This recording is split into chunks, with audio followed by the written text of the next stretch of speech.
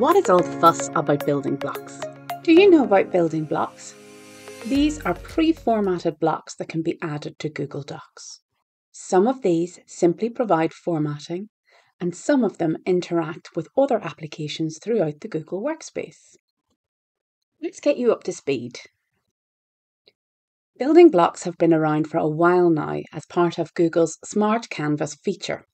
Building blocks make more complicated formatting simple and allows for collaboration on previously singular tasks, such as email.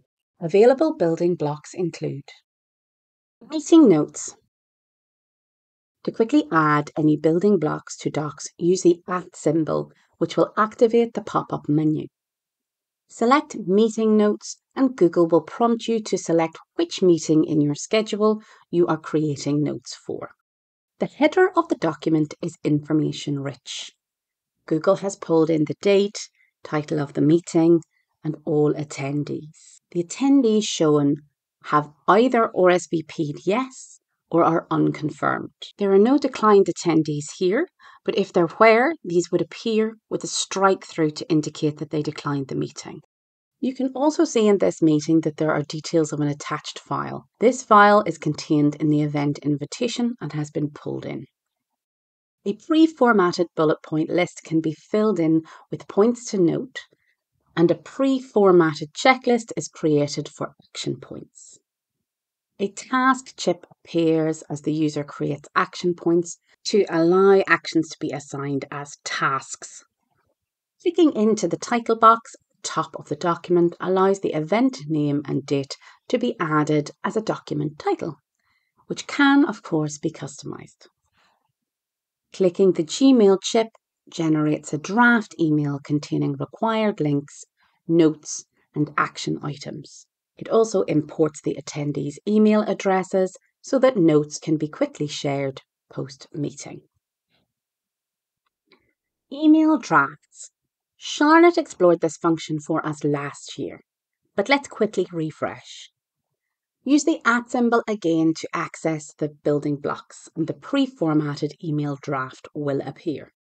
People chips can be used to quickly add recipients, or full email addresses can be typed in, and then a title added. At this point, the collaboration happens. Share your file with relevant collaborators. Now, any collaborator can add body text to the email, and as with other Google Docs, collaborators can suggest edits and add comments. As Charlotte showed us, we can now engage the Gmail chip to populate a draft email with the information. There are a few things here to be watchful of. Notice I've received a warning from Google regarding my use of font. It's letting me know that the font I'm using might not be supported by Gmail, as it may not be a web-safe font. Also, I neglected to accept or decline suggested edits. Google has imported both the original and the suggestion in my email body text. Comments are not picked up. Once imported to a draft, the default is to have no signature. If you wish to include a signature, you need to add this before sending. In the draft, I have access to full functionality. In this case, I'll engage Schedule Send to send at a later date. Calendar Event Draft. This brand new function operates much like the email draft block. Add the required details into the prepared fields and share with a collaborator as required. Click the calendar chip to preview the event in full screen, add any additional resources, etc., and click Save to add the event to the calendar and send your invites. Calendar Event Draft is currently in Rollout, so if you do not see this now, you will see this soon. Code blocks. Use code blocks to quickly add code to a document by inserting a code block building block. Choose the correct language and add a code snippet. Google Docs will recognize the syntax in the code and apply the correct formatting. are 4 available project trackers, including Product Roadmap, Review Tracker, Project Assets, and Launch Content Tracker. Each template provides a slightly different configuration of rows, columns, and templated drop-downs. These are a great jumping off point for a beginner or intermediate user, perhaps lacking the confidence to build custom tables themselves.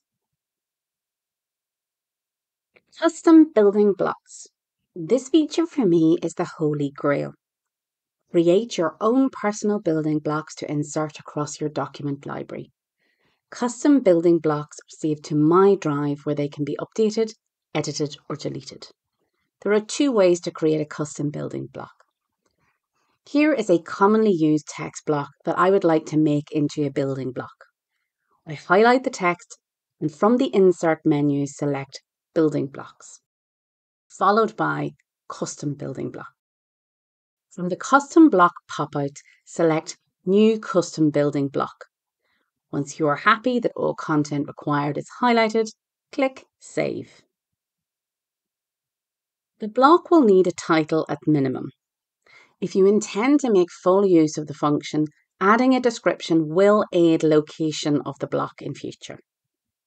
Click Create and OK, and the block is now saved. Another use of this function is to create custom trackers. Here I can edit the drop-down to recognizable statuses that I use with my team. I have also created a custom drop-down containing the names specifically of my team members. I have customized the formatting, and I can even add default tasks that I might anticipate will turn up on every event.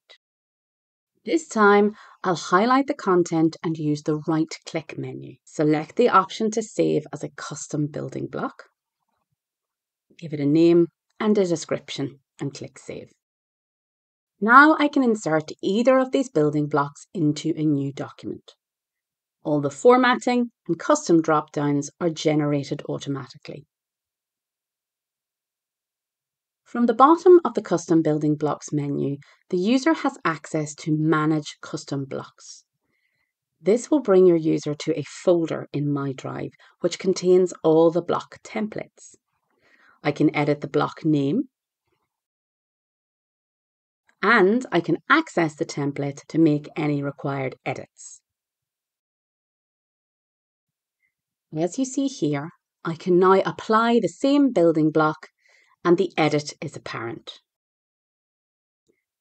Custom building blocks are edition specific. You will find these in the following editions from business to education.